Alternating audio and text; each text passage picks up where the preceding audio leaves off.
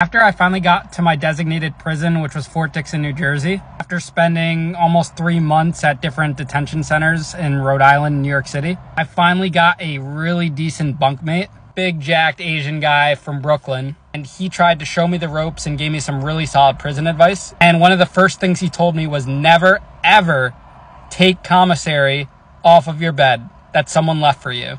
You don't know from where or who that commissary came from. You don't know what their intentions were. When guys leave commissary on your bed randomly out of the blue, usually because there's an ulterior motive, whether it's someone that's not good, who's trying to make a friend, or someone that's trying to buy you, to get you to do stuff for them, become their fucking pocket holder. Avoid it at all costs and never ever accept that shit.